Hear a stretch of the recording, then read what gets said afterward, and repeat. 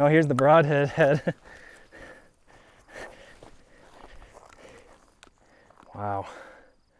I can reuse this puppy for another deer or something. I'm shooting about 250 grains on the end of these. Not because that's what you should do for pronghorn, but because that's just what I shoot.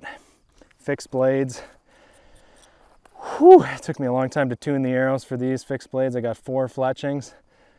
They are left helical because the string tends to prefer a left helical fletch.